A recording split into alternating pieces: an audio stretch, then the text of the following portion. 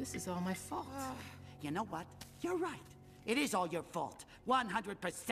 We could have gone home now. But no! You needed to find the hamster of darkness, just so everyone would forget that you're A freak?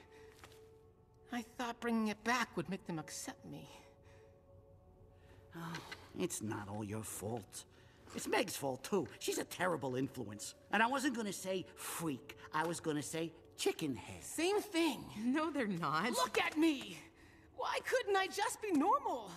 Then Lapon never would have escaped, and I wouldn't have had to come all Because this way. you're not normal. And pretending you were only made it worse. But when you got rid of that silly costume and became you, you found the hamster of darkness, the treasure that no adventurer could find for thousands of years. Yeah, Lapin never would have found it without you.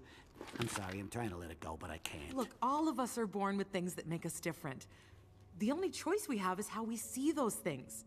So we can either be ashamed of them, or we can embrace them and recognize that our differences are what make us special. No! Chickenhare!